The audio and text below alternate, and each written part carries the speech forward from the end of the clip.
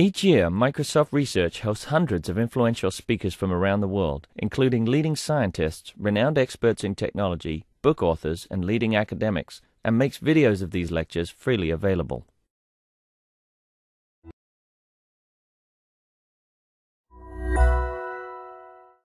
At lunchtime, so I left the first line in "Where's my food?" Hopefully you found your food out there somewhere and you brought it with you. If not, you might want to do that. We're going to talk about the problem of declining enrollment in CS. That's an issue that has a lot of professors in the United States and Canada concerned, and it's also a trend in Europe. India and China have a little easier situation getting their students motivated, but there's still an opportunity to enhance the classes. And then I'll talk about some projects that we're funding that would be assets that you all can take advantage of, that we keep in our curriculum repository. How many people here have heard of the Microsoft Developer Network Curriculum Repository? That's wonderful. For the video, the entire class raised their hand.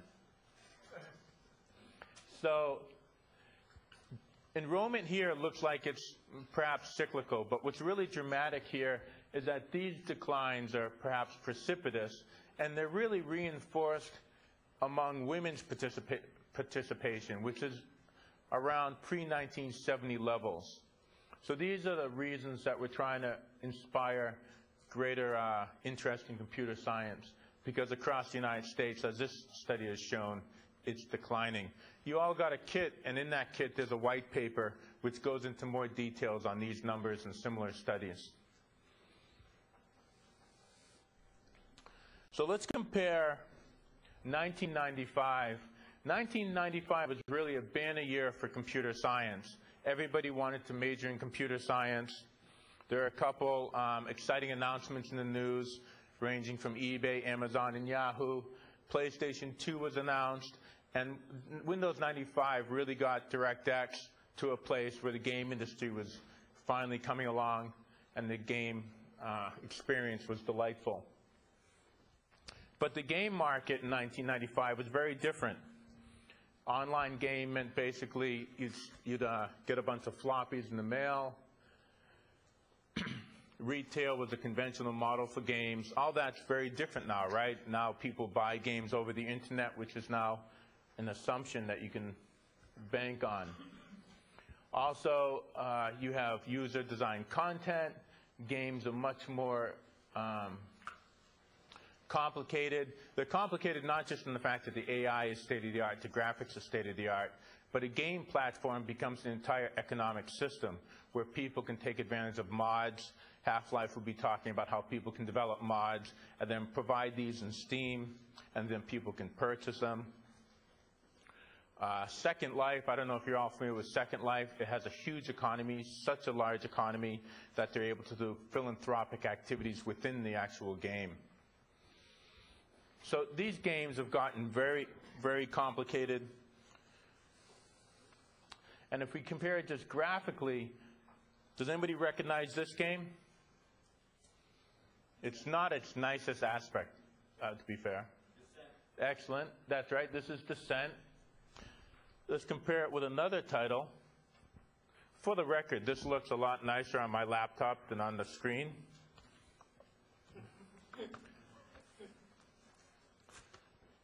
But still looks beautiful, and you'll see in today's later talk how nice it looks.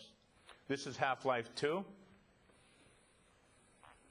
So the motivation, and now we're going to, the earlier talks of this summit talked about intrinsic versus extrinsic motivation. This would be a nice example of an extrinsic motivation.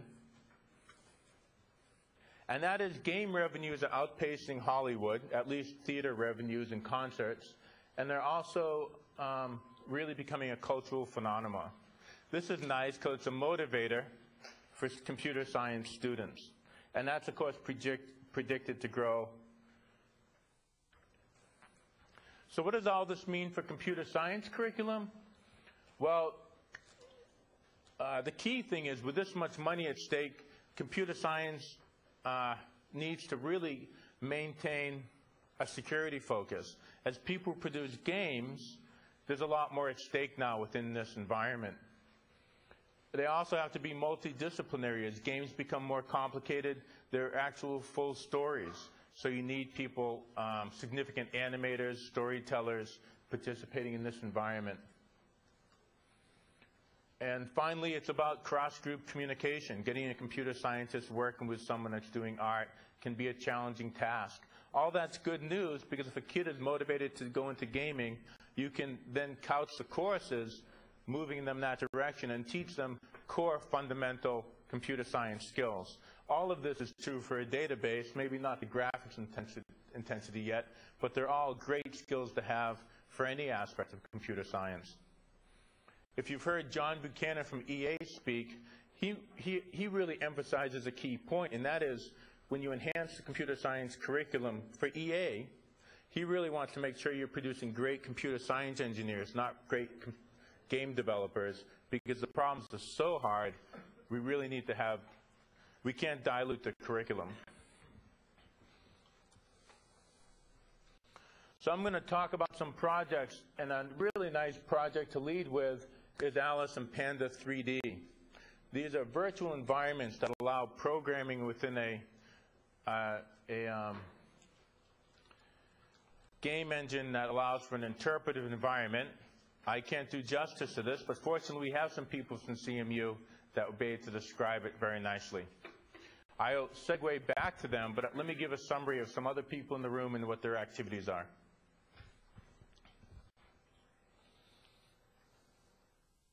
But I wouldn't be doing justice to say that we've already used this technology, this graphics environment, with this programming mode, and we've dramatically improved retention and also improved student grades. This was a study done by Ithaca College, and that study is also in the white paper you received.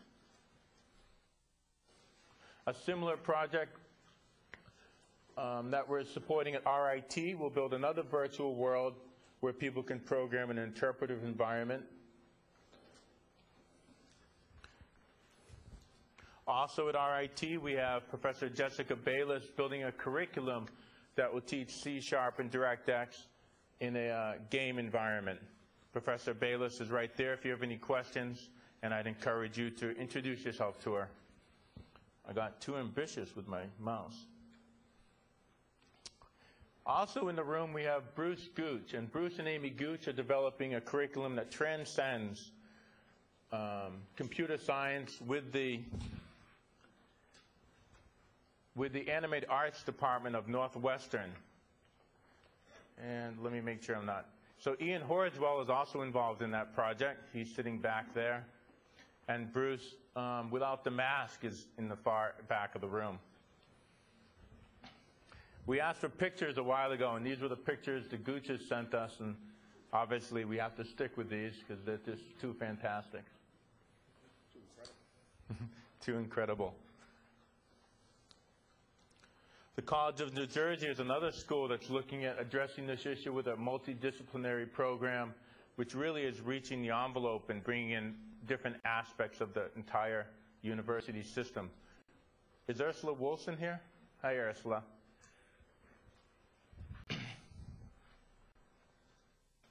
This is a great game machine, but it's an excellent developed machine, but it's only a moderately behaved PowerPoint machine. Ian Parberry has developed a number of books. He just came into the back of the room. Well-timed, Ian. Ian has written a number of DirectX books, but he's also produced some curriculum based on DirectX he'll make available in the curriculum repository. And then he's also working on a game engine. And this game engine, in contrast to the Half-Life engine, which I think will be very exciting, Ian Parberry's engine is designed to be specifically designed for being intuitive and pedagogical. So folks will be able to get their hands into this game engine and really be able to see what's going on. So we're excited by that. Professor Flavio Soares Correa del Silva. I saw him walk in. He's right over there. He's doing a project in Latin America. When we did this RFP, a third of all the RFPs came from Latin America. Similarly, in robotics, which is another way we're trying to enhance curriculum, we have the largest amount of momentum from Latin America. So Latin America is really doing quite a bit of innovation in the area of enhancing computer science. Flavio, in particular, is developing a class on AI and a more traditional computer science class being enhanced by graphics. And he's looking at building an engine that will allow people to do specific AI environments or AI aspects and incorporate them in the engine. And of course, he can speak to that far better than I can. Steve Feiner is working on a project called Goblin, which will be an augmented reality game engine. I don't see Steve Feiner, but I don't think he's in here. At any rate, he looks just like his picture, and you'll see him wandering around. And he's, of course, the Feiner from Foley, Van Dam and Feiner, the graphics tome. And all of this will be put into the Academic Alliance Developer Center's curriculum repository. This is a link that I'd recommend you take this away from this talk, because there's already a number of great gaming assets in it. We have a couple classes from DigiPen, a digital audio class, and some C# classes. We have John Laird's abstraction for DirectX called the DX Framework. And we have a fantastic paper by John Laird on machine learning, which, if that's the only thing you get, you'll really enjoy it. It's a wonderful presentation on the aspects of AI and its relevance for game design and computer science. So I recommend you peruse that.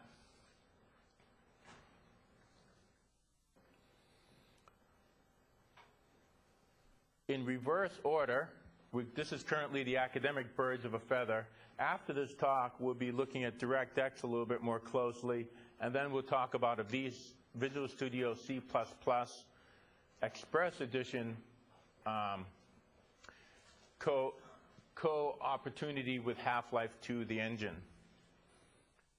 In 2 weeks, we have a graphics event called Microsoft Meltdown, which will be a very nice example of industry and academia working together to look at computer gaming.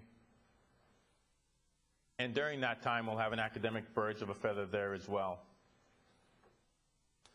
So before I get to questions, and hopefully there's a lot of questions, let me segue to Josh Yellen, who will talk about the CMU solution, Panda and Alice, Panda 3D and Alice, which has already been proven to address these issues in computer science that we were looking at. Do you want to take questions on your presentation, or was that just an introduction, or? I began as suggesting you ask questions throughout. If there's questions now, I'd certainly like to answer them, or we could let Josh present and then open it up to questions. I'll leave that for you all to decide. Are there any questions right now that are in the front of your mind? Okay, very good. Alrighty. First of all, I have to say, I'm pretty honored to be talking to a powerhouse of a room like this. That was a heck of a list of biographies up there. And collectively, you guys clearly know a heck of a lot more than I do, so I'm hoping you cut in a lot. What I'm going to be talking about today are really two totally unrelated software systems.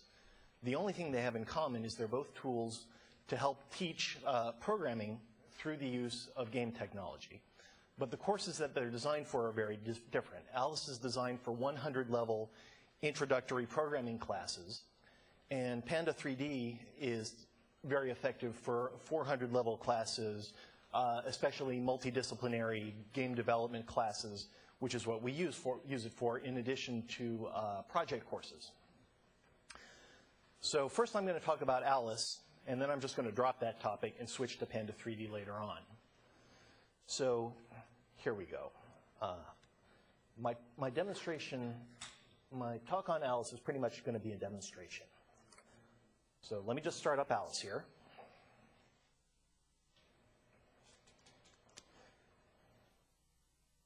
And before I give you any sort of technical information, let me show you the sorts of things that Alice can create. So I'm loading up a world here that was created by students mainly to show off this sort of environment. Now that I've loaded it, I'm going to hit this play button. We're going to see a little movie. So this character is being controlled programmatically. This is not scripted animation that was created in Maya or 3D Studio Max or anything like that. Her joints are essentially servos in a little robot, which are being controlled by a program that was written by the user. One thing that's useful about Alice is that to you and me, this may not look like a Pixar movie. But try and look at it from the perspective of a student who is just getting started with programming. They have goals like creating beautiful games or beautiful digital movies. And to their minds, these goals are a million miles away. They believe that it's going to be 3-4 years before they get to make anything that looks even vaguely cool. So when they come into a classroom and they see that this was created by another student in the first couple weeks of programming, suddenly those goals that seemed a million miles away look a lot closer. It may not be Pixar, but we've just compressed the distance from where they are to where they want to be by a great deal. And that's powerfully motivating. Okay, so let me show you a little bit how that was made. I'm going to load the same world minus all the stuff in it. So this is going to be an empty world. Not entirely empty. It still has the ground and the scenery and a couple of little cones, but it's missing the ice skater. So I'm going to click this button right here, add objects to this world. Down here at the bottom, you can see a catalog of pre-made objects that you can drop into your Alice worlds. Let me scroll across. Here we have people. So I'm going to select people. And here we have the ice skater. I can drag and drop her into the world. I can select her, move her around. But so far, I haven't done anything that you wouldn't be able to do in something like 3D Studio Max. So now I'm done adding objects to this world. So you can see 3 panels here in this world. In the upper left corner, we have a list of all the things in the world: the red cone, the white cone, the blue cone, the ice skater. And if I select one of these objects, you can see a list of all the things that the ice skater can do. Over here, we have a program window. So I can take one of these things that the ice skater can do and drag it over here, let go, and now it asks me a question. Move which way? Forward, 1 meter. And I can press the play button to see what that command does. So there we go. All right. And I can select another command from over here, drag it over. And again, it asks me for more parameters. I wouldn't use the word parameters in a real class. I'd just say, it asked me a question. Try and stay away from terminology. So anyway, we turn which way? Turn left 1 revolution. And again, I press play to see what that does. All right. So now I've seen what the built-in commands can do. And I'd like to try something a little more sophisticated. I'd like her to skate up to that little red cone and skate in a circle around it. So I'm going to look for the command that does that. And sure enough, there's no command that does anything like that. So at this point, I tell the students that I need to teach her something new. So I'm going to take these old commands that I put in here, and I'm going to delete them. And since she doesn't have a command that does what I need her to do, I'm going to press this button over here, create new method. And what I want her to do is to skate around the cone. So there we go. That's the name of the new method. And after I'm done teaching her how to do that, I'm going to drag that command over here into the command window, the same as I did. No, I didn't mean to do that. Let me select that. I'm going to drag that command over here, and I'm going to tell her to perform that task. But she doesn't know how to do that yet. You can see that I have 2 tabs. One here, this is for the main program, and this over here is for the subroutine definition. I would probably not use those words in a real class, but here we go. I now need to tell her how to skate around a cone. So I'm going to go down here, and I'm going to look for a command that lets her turn to face the cone. Here we go. Drag there. And no, that didn't work. There we go. Cone. All right. So I'm going to press this button, and I'm going to press play. That seems to be working. Now I'm going to add a command to make her move towards the cone. And if I was a student, I probably wouldn't know what to put in here for distance. So ice skater, move forward 1 meter. Press the play button. Well, that wasn't far enough. Now, anyway, I could go here and click on 1 meter and change that to, say, 2 meters. And press play again. Still not quite far enough. All right, now I could keep on futzing with that number until I get it right. But what I really should do is, this is a computer, it should be able to do this sort of thing. So I'm going to click over here on this functions tab, and here's a collection of functions that this thing can compute. Ice skater, distance 2, that sounds promising. Put that over here where the 2 meters is. Distance to the red cone. So I'm going to press play. Turns to face the red cone, and that's not quite what I wanted. I wanted her to go to the red cone, but I didn't want her to stand on it like that. So really, I wanted her to go that distance, but maybe a little less. So I'm going to subtract 1. So here I go. Click on math. Ice skater distance to red cone minus 1. And press play again. Okay, so that worked. So now I want to take a step back and point out what I just did. I just, in the span of about 2 minutes, introduced, I would say, 3 bugs, debugged them, and fixed them, all in the span of 3 minutes. When you make there's really 2 kinds of bugs out there. There's syntactic bugs, which of course beginning programmers are always struggling with. Those aren't even an issue in Alice. You can't do it with the drag and drop interface. But you can still make plenty of semantic bugs. And that, the ice skater going too short, that was a semantic bug. But one of the things that's very nice here is that when I make a semantic mistake, all of my commands directly relate to something that I can visually see. If I tell her to move and the distance is too short, it's visually obvious that the distance is too short. So essentially, it's almost impossible for me to introduce a bug that I can't instantly see. So one of the big things that turns people off to programming is the fact that they're constantly searching for bugs, spending all their time being frustrated by the search for bugs. Here, the bugs just show themselves on the surface, and I can fix them just like that. Okay, so anyway, I said I was going to make her skate around this cone, and I haven't done that yet. So let me just do that. So I'm going to have her, my skater, turn left 1/4 revolution.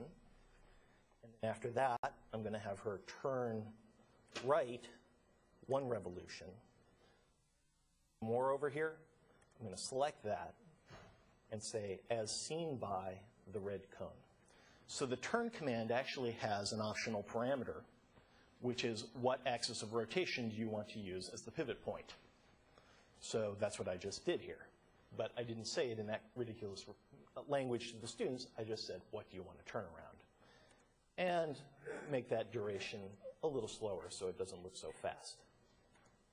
So here we go. Okay, turns the 1/4 turn to the left, 1 full turn to the right around the axis of the cone. Okay, so I've just taught her to skate around the cone. But I've only taught her to skate around the red cone. What if I wanted her to skate around the blue cone? Well, I can certainly do this. I can go look for all these red cones, and I can change them all to blue cones. And that'll do the job. And so I press play, and now she'll skate around the blue cone. No problem. But unfortunately, I just kind of taught her how to skate around the blue cone while making her forget how to skate around the red cone. That's not what I want to do. What I really want is some sort of fill-in-the-blank type thing where she can decide what cone to skate around on her own. So I clicked the Create New Parameter button, and I'm going to create a parameter called which cone, which is going to be an object, specifically a cone. Press OK. Now, wherever I have this word blue cone, I'm going to replace that by which cone. here, here. Now, if I take a look back at the main program, it says skate around and which cone is, and it doesn't know which cone to skate around. So I'm going to put white cone in there. So I press play now, and I now have this character skating around the white cone. And of course, in computer science, I now have a subroutine with a parameter. Okay, so now let's say I want her to skate around all 3 cones in succession. In fact, I might have a heck of a lot of cones. So what I could do is I could actually create a list of all the cones. Create new variable, whose name is cones. And that's going to be a list. Add something to the list, the red cone. I'm going to add something else to the list, the white cone, the blue cone. There we go. And we have a variable which is initialized to this list of cones. So now what I can do is I can, if you look down here at the bottom of the screen, you'll see all kinds of familiar control flow constructs. So this is just a looping mechanism that loops over a list of objects. Drag that up in here. And there we go. We have a loop, and it has an empty body. I'm going to take this skate around the cone, and I'm going to drag that up into the loop body. There we go. And that is almost right. So now for every cone, it's going to try and skate around. And what's missing here is the white cone. It should not be white cone. I should drag this variable from here to here. And I'm going to press play again. And she's now going to skate around each cone in turn.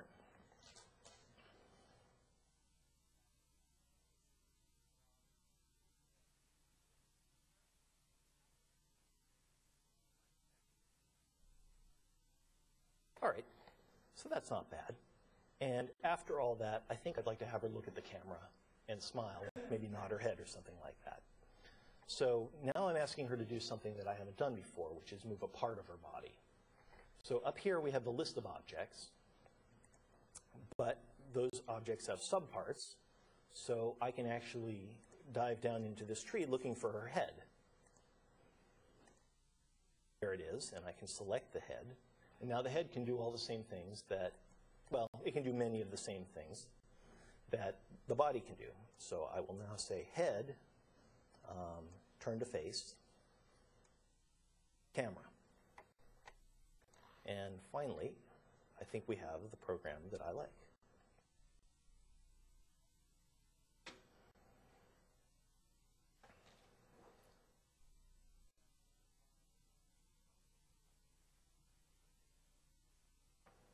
Well, maybe not great. All right, now, there's something I want you to notice. How many times in your introductory programming class were you actually motivated to laugh at something that you created? There's a lot of reward here. Seeing these characters do funny and interesting things is far more powerful than balancing a checkbook. And so that's your second source of motivation here. And there's one last thing I'd like to point out before I go back to the PowerPoint slides, which is that I've been talking about this for maybe 10 minutes. And I just defined a subroutine, used arrays, I used variables, I used object-oriented constructs, methods, and method invocations. I have control flow constructs.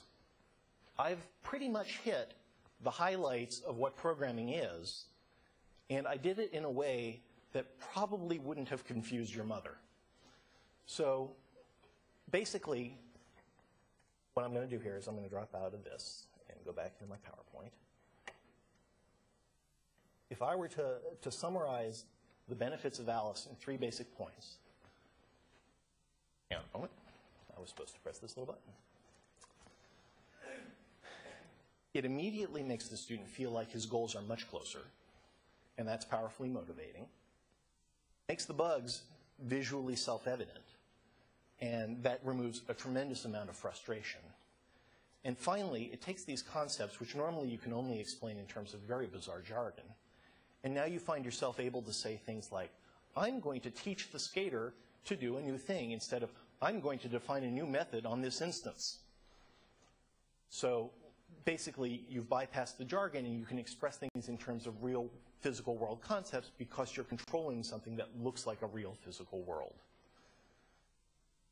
Okay. So anyway, John already kind of beat me to the punch on this one. But I want to go back to this slide because this is very important. They wanted to know, they'd been working on this Alice for a long time, and they were convinced that it was a good thing, but they really wanted some numbers. And anyway, so they did a little controlled experiment. They took a bunch of at-risk students who had signed up for Intro to Computer Scientists. I don't remember how they evaluate at-risk students, but basically they have this way of predicting whether or not a student is going to fail Intro to Computer Science. And all this C 47% means is they're pretty good at predicting which students are going to fail. They pinned it. So they split these students into two groups. And the first group, they just taught the regular Intro, Computer Science, Pascal, whatever it was, I don't know. And the students got a C, more or less as predicted. And most of them, more than half of them, did not continue in computer science. The other half, they gave them a mini course on Alice before they taught them Intro Pascal. These students did learn Pascal. They just didn't do it first. They did Alice first. So after doing that, these same students, now these are the at-risk students. These are not the general students. These are the students that they had identified as people who were probably going to fail. Those students stayed in the program with 88% likelihood. And they got Bs. That's pretty good. All right, so anyhow. Sure. I want to open it up here. This is really the value proposition that this talk is meant to present. And this is a great place if people have objections or insights as to, does this make sense? Is this something we should look at? Certainly we can look at other tools like Alice and Panda. We can look at Alice and Panda. But should we be enhancing computer science in this way? It looks like it's effective. What are people's impressions and experiences? Bruce Gooch in the back. How do you control for instructor bias? For instance, whenever you start up a new class, a new program, the instructors are very enthusiastic and grades go up. I hate to admit this, but I'm not on the Alice team. I'm on the Panda 3D team. The other person who does Alice was not able to make it here today. So I'm coming here with very superficial knowledge of this stuff. So the question was, how do you control for instructor bias? And the specific people that did the research in Ithaca College aren't here with Alice. But it's certainly an issue, and it's the same issue we're all going to face. If we introduce new curriculum, if we do assessment, how do we control? Because the enthusiasm for this effort is going to be huge, and it won't be an apples-to-apples comparison. And we're going to be doing assessment over the next few years, and that's going to be something we're going to look at controlling. And in fact, there's another thing which was not controlled for, which is even more obvious, which is that these kids had more time, but because they took a mini course in advance. But on the other hand, there's another way of looking at that. These guys, 50% drop off after only one semester. These guys, 88%, were still there after a semester and a half. So depending on how you look at it, that may be a success. So if you have an idea of doing another study like this, and other ways to do assessment, I'd love to talk to you, because this is something we're really motivated to get better science on. Ursula Wolfs in the back, please.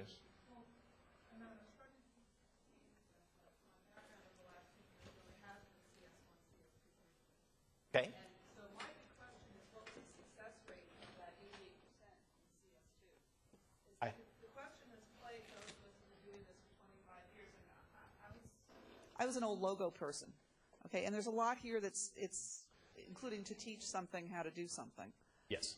And there's this big question that comes out of the education community is, where's the transfer? So I think this is absolutely wonderful, and I think for my students in particular, it would solve a whole bunch of my problems in getting across variables and iteration and lists. But the proof is not in the fact that they took the second class, but they transferred to all the jargon. And so the next layer of studies really need to look at that, is how How much transfer? Were they able to do the cognitive transfer between the natural vocabulary to the technical vocabulary and extend that and be successful in a, forgive me, I'm also a SIGSE person, but a real man's computer science 2 class? They already demonstrate that by taking I've been very skeptical about this. I heard that they then went on and took normal. The grades here are from taking after. Right. I understand that, but what we're talking about are the same set of concepts. The real question is whether they've seen the concepts in one environment, then they see it in the Pascal environment. But can they take that mastery of the Pascal environment and then extend it? Okay, and that really has been an open question that's been debated at SIGSE for at least 10 years, and people have been debating this issue for at least 25. Actually, I could think of explanations for the high retention rate that don't include transfer of knowledge.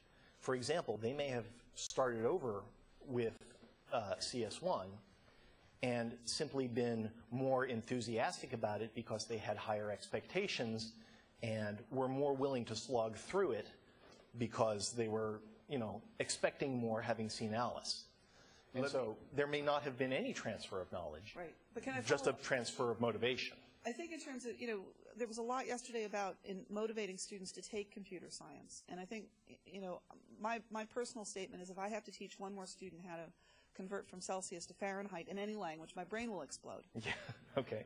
And I know a lot of CS1 teachers who feel that way. And so the real question is that if we can get the larger CS1, CS2 community to believe that you can learn a language that's disconnected from the language du jour and then transfer in, if you can really show that evidence, then you're going to start getting national coverage. Because that really has been the problem since the logo days.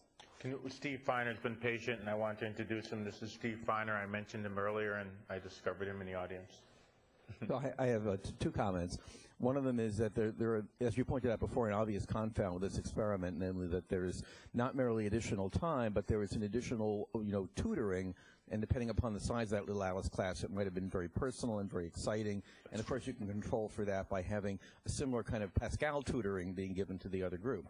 Now, another comment, which is maybe intended to be a little provocative, is so we're talking about can you actually transfer from this very fun, enjoyable way of specifying a program to using what Ursula referred to as the real man's, real men, don't use GUIs kind of attitude. And maybe another way to look at it would be why should we be using those really unpleasant languages with less than wonderful environments? Why shouldn't we be using this kind of more visual environment in doing all the rest of the not necessarily skaters on ice kind of programming? And so maybe in a completely different domain, instead of using the conventional language in a conventional programming environment or lack thereof, maybe we should do something that is much more visual like this for that as well. So that, of course, there's obvious transfer because there is no transfer. You're using the same kind of environment. Very nice. Fair enough. Go ahead. Hang on. One of the things along those lines, what we usually do at Rice is we'll start with something where it's wrapped up more like this is, like Alice is. And then we go through a process of what we call peeling the onion to slowly transition students to the underlying, bare bones code. The original question actually was related in that sense that we allow students to come in, and if you show them something like this, you work with something like that, which you're preaching to the choir here, and it's certainly, in my opinion, emphasizing the right things, the syntax-independent issues. But certainly we get those students that raise their hand and say, when are we going to do real programming? Does anyone have any good, snappy answers for that? Because I'm always at a loss for a good, snappy answer for that one. Because, the problem, of course, is there's that mentality, that culture, right, that says, no, this can't possibly be real programming. And we have students that will actively reject it on that basis. Even though all of us know that we're doing the right thing, we're emphasizing the right thing, but the students will actively reject it. Ken? Yeah, I've had that experience too. So I'm a big fan of this, but you probably know. But in one thing that I'm always thinking when I see somebody who using a GUI to do this kind of thing, and you know what, turn about the cone is, and you know what face is, and you know what this is, and we're watching a person who already is an expert. There's nothing in those choices that I'm a student, I'm clueless, I've never programmed before, that tells me, do I go through these one at a time? What do they do? How do I know what they do? Can you speak to the process of the student who is in the clueless state approaching something like this, and what that's like and how they wander through it? I can only speak to my imagination because, like I said, I'm not in the team. But I really do believe they probably do fumble a lot. But the fact that they get instant visual feedback that the skater's going in the wrong direction, that wasn't right. So at least they don't have to build up a long sequence of commands and then try it. They can try each command in a sort of a back and forth interactive way. They're not fumbling as much. I know in the interest of time I shouldn't talk too much, but I just wanted to, you mentioned logo, and Amy Bruckman reports some of the things with Moose Crossing, and there's, and all of the follow-on, Scratch and Squeak and, all that stuff.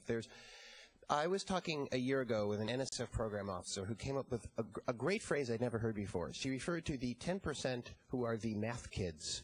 And we're all math kids. Everyone in this room is a math kid. And what people have discovered with things like Moose Crossing and with Logo and with various things is that there's this certain subpart of the population that you give them bricks to build with, and they just race ahead and they just start making things. And most people, when you give them this kind of building block, there's this weird sort of fumbling, and it's just not the way most people think. And I think you're making it easier, but I still don't get the sense that it's kind of solving that problem for the greater part of the population. I wonder if you could speak to that. My guess is that this should be, and this is combined with traditional instruction. The instructor should be at the front of the room, guiding them through the process for at least the first several programs. They should have a textbook. They should be reading it and trying to learn. I mean, basically, all the things you describe are problems that would occur in Pascal as well. And so, yeah, all the tools that work for guiding, students through the process of learning Pascal should work in the same way with Alice, hopefully with less pain on the debugging side and more immediate feedback and more immediate reward. Jessica Bayless, go ahead. Oh. There's another mic bouncing around, isn't there? Yeah, I have it, but I'm not very fast. I just wanted to make a little comment that actually I am currently running a summer distance CS1 course with games as an application area overlaid onto traditional curriculum. Okay. And I actually have several of the students online right now who are chatting back and forth with me, and actually a couple of them have done Alice. One of the biggest comments that we seem to get on things like this is that they feel very constrained in the end. It's good in the beginning. Everybody seems to say it's really good in the beginning, but then it becomes somewhat constraining, and they become frustrated with the constraints. I actually had a student that who was just chatting with me who says that he tried a programming language, not Alice specifically, but one of the ones like that, and said that he got frustrated with it. He went out and bought a book on BASIC, and apparently fumbled through it, said it was a lot more frustrating. He had a lot harder time, but it was more rewarding in the end for him. Yes. I worked on massively multiplayer games for a little while.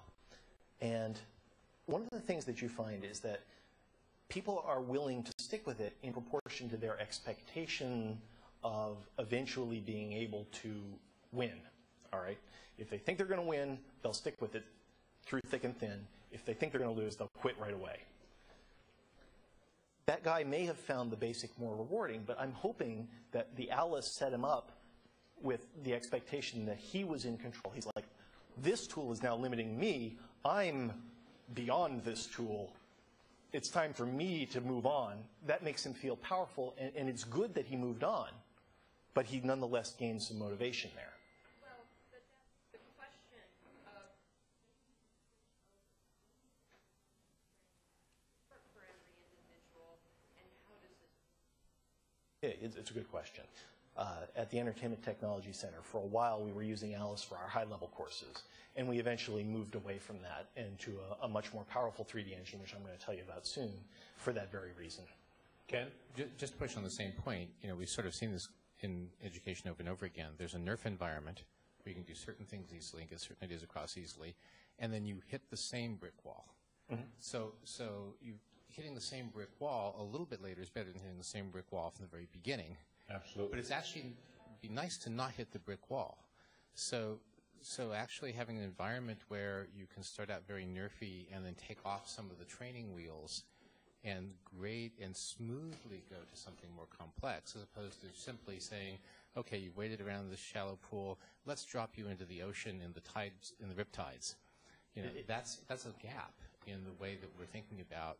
I think that's a very valid way to progress with development of Alice. Make it so that you can use a real text editor to write the code, use a real programming language to write the code, make the 3D engine more powerful.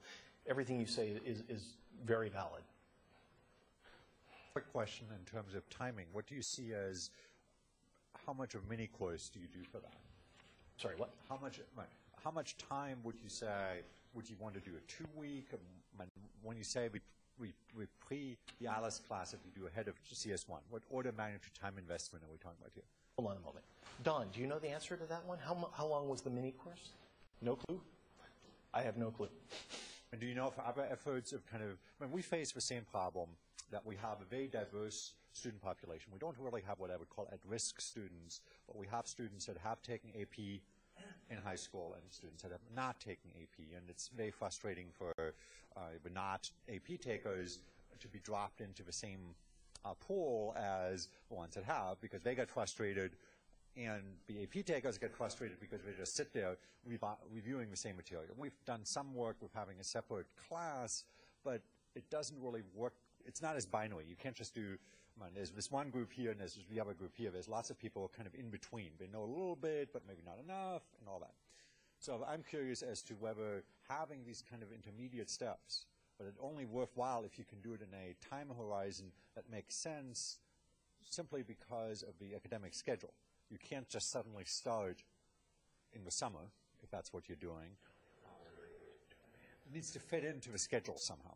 Yeah, and those are all open questions. So I'm going to jump in here. It's a little bit unfair to do this to Josh because he's not from the Panda side of things. I'm enjoying myself. He's been doing a great job, but it is a little bit unfair, and I have to sleep at night. So let's let him show Panda, because this is really his brainchild, and it's a really nice technology. Thank you very much. Thank you. Okay, so anyway, talk 2 now. All right. Okay, so anyway, here's a list of schools that are teaching with Alice. A couple of serious ones, like my alma mater, Illinois, and we do have a textbook. So now back to the other program. Panda 3D is basically just a 3D engine. What makes it desirable to us is that it supports our teaching style.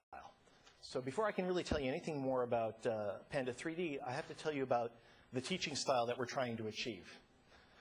We have an introductory multidisciplinary game development course called Building Virtual Worlds. And when we first started out, this course was very much like almost all the multidisciplinary game development courses that I've heard about over the course of this, this conference. Basically, we would put the students into teams. We'd give them a semester to make a game. They would make a game, and they'd turn out pretty good. And that went on for a couple years, and then the person who was teaching that course made a small change to the syllabus. He decided to basically give the students a warm-up project that only lasted 2 weeks before he gave them the full-fledged, semester-long game development project. And at the end of the 2-week period, he found himself in a very bizarre position because the students had just turned in games that blew away all the games that he had gotten in previous semesters. And so here he is, 2 weeks into the semester, the students have already just, beaten his expectations, and now he isn't sure what to do. So eventually, he decided to do another 2-week class and see what happens. And we don't really know why this works, but of course I have my theories. Game programmers are notoriously bad at estimating schedules. They have no way of estimating how long a particular feature is going to implement. And that's true throughout the game development industry. But if that's true of game development professionals, it's particularly true of game developers who have never implemented anything ever before. They have absolutely no idea how long something's going to take. And when they produce a proposal, it's inevitably ridiculously hard, so many features that they couldn't possibly do it in a semester, and they don't know it. And you have to rein them in as much as you can, but it's very difficult. Anyway, what happens with the 2 weeks projects, in my theory, is that all of a sudden you've sort of slapped some sense into them. Basically, they say to themselves, oh my God, I've got 2 weeks. There's no way I can do anything in 2 weeks. And they immediately cut features to the bone, cutting out everything they can think of. And that is exactly the right thing to do. So what you end up with is some very simple but good games. All right. So anyway, the other reason that I think this ends up working in the long run is that, and the reason that this is also particularly relevant to this talk, if retention is a problem, and as one of the other speakers said, students seem to have this irrational feeling that they're failing even when they're doing just fine. We don't really know why that is. We also know that that's particularly the case with women. But the solution to that is early reinforcement and iterated reinforcement. This is just basic psychology. Like I said, I worked on massively multiplayer games for a while, and any massively multiplayer game designer will tell you, if you want people to stay in your massively multiplayer game, give them lots of early reinforcement. Make them feel like a success early on. So if you think about a game development program where you have 1 semester to make a game, automatically you have just set a rule that the first reinforcement will not come for at least 1 semester, right? Whereas if you have a 2-week cycle, then they can have their first success 2 weeks into the course. And in fact, it's possible after 1 success to delude yourself into thinking that you're still incompetent even though you had a success. After 3, 4, 5 really nice-looking games, you start to suspect that maybe you're not so dumb as you thought you were. All right, so this is very motivating. So we really want to be able to teach classes where they develop games fast for the iterated rapid reinforcement.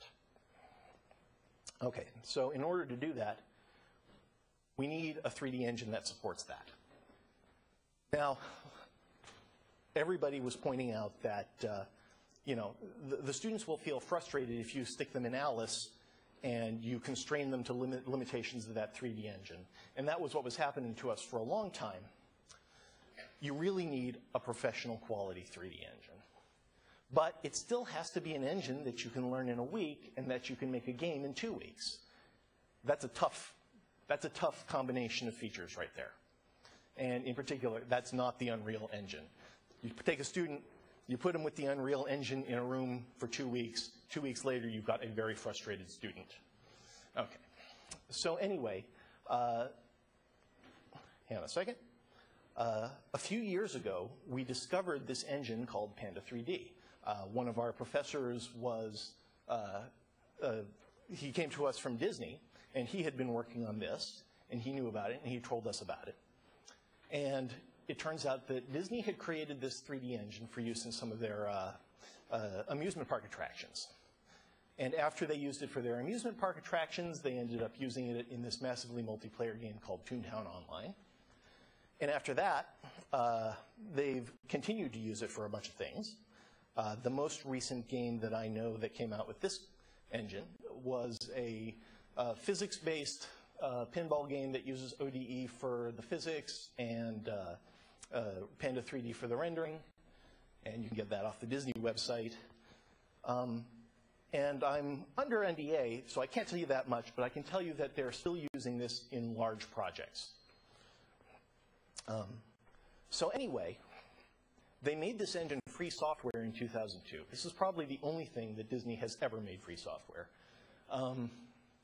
When they did this, we looked into it. And since then, we've gradually been using this engine in more and more of our projects. And the development has sort of split with them doing all the hardcore feature stuff. And our part of the development process is basically refining it for our needs. And like I said, our needs are short learning curve and really rapid development. So anyway, just to give you an idea what happens when you take students and you give them Panda 3D and you put them in a room for 2 weeks. And by the way, our students are multidisciplinary. When I say put a team of students, I mean maybe a programmer, maybe a visual artist, maybe a sound engineer, and a script writer. So anyway, when you put them together, you get stuff that looks like this. Hang on a second.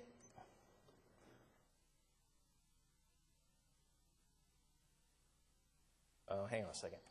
I just realized I didn't hook up the sound cables here. So I'm going to turn up the sound on my laptop as high as it goes, and we'll cross our fingers.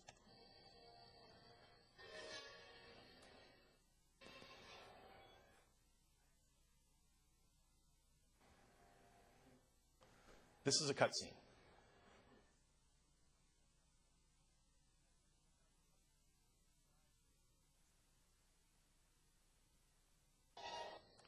Okay, I need to explain for a moment here.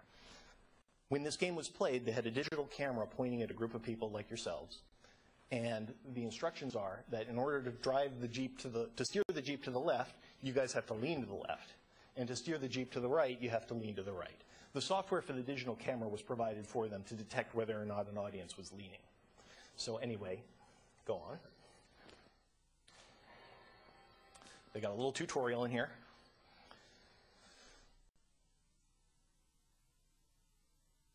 And then the interactive part of the game begins, and the dinosaur starts eating people. So the people in the car actually tilt in to reflect what the audience is doing.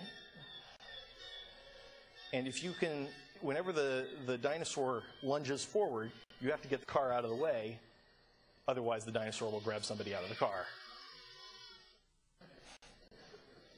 All right, so there you go. And so if you think about this game, you know, in terms of the game mechanics, it's really not that complicated. You've only got 2 actors moving back and forth. You've got the scenery, which I believe is a pre-recorded track. And so, you know, when I say they've cut features to the bone, this really is a fairly simple program. But it's a game, and it works. And it looks pretty darn good for 2 weeks. So anyway, they go on through the semester, and by the time they're getting to the end of the semester, creating their 5th game in a 2-week period, they're starting to get a little more complicated than that. So here's another game from a little later in the semester. And you can find a lot of stuff going on in here.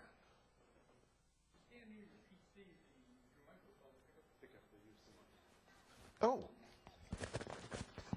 All right, in that case, let's do that again.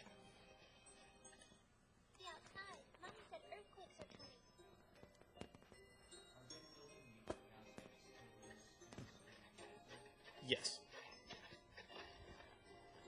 If you look at the ARC assets real closely, it's obvious that they're hasty. I don't know where the mic...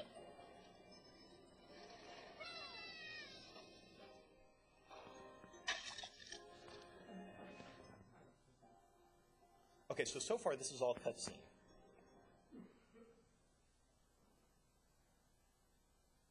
But you'll notice...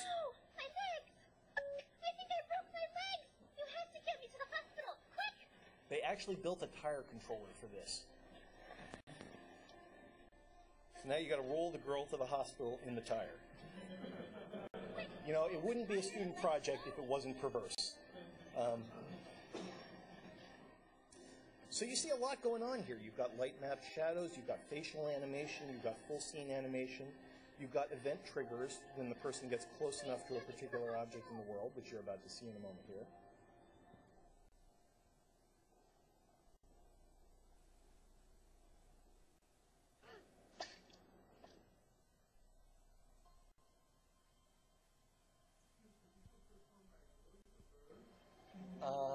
Shoot, I don't know who did this one. The credits are on the front. I can go back to the credits as soon as this is done. Hurry up and let's get to the hospital. All right, I'm gonna stop that there, and I'm gonna roll back to the credits. And so, Chris Antimary, Sean Goodrum, William Hung, and Ross Popoff. They're all boys. Yeah, they're all boys. And Estefania Pickens playing the part as Eve. Oh, well, what can you do? What did you expect from such a perverse world? All right, so hang on a second. Let me turn this off. So anyhow, Panda 3D, as far as I'm concerned, is just the tool that lets us do this 2-week turnaround time thing. The reason it's useful to us is that it was clearly designed with rapid development as a priority. And you can sort of see that in all the different facets of the engine. It has a Python binding, which actually lets you control everything from the highest level function of the engine down to the lowest level, which really makes it, because Python is an interpreted language, it makes it easy to sort of inspect the data, browse around, interactively play with the engine, which is very helpful during the development process. It has a very straightforward API, basically load model, set position, pretty much what you would expect. The commands do what you want them to do without having to do a lot of fooling around. The engine has some complex algorithms in it. For example, a lot of 3D engines, including Panda, have portals, which is a mechanism for speeding up the rendering of large scenes. But the problem with portals is that they require you to do a fair amount of pre-processing on your scene. And they require you to set up your data very, very carefully. And that makes the development much more complicated. So Panda has been designed to try and hide those algorithms as much as possible. Panda supports the portals, but they have them essentially turned off unless you specifically go and ask for them. All right, and the last thing that really makes it clear that it was designed with rapid prototyping in mind is that it responds very well to user error. These kids make mistakes all the time. And the engine has a real tendency not to crash, but instead to print out some sort of reasonable error message and to print out a display of the data structures so that they can see what's going on there. Hang on a second. So anyway, all I can say here is basically we really value this short turnaround time development cycle, game development cycle. Panda supports this. And it supports it while still being a commercial quality engine that's being used by a real game company for real commercial titles, so they don't feel very much like they're boxed in or constrained. And in fact, they have the source code, so if they want to add some new graphical effect, they're capable of doing that. And our goal right now is basically just to grow the community, make more people aware that this thing exists, and hopefully get some people to help us with the development of new features here. Okay, so we're really short on time, but if there's 3 minutes worth of questions, I'll take them.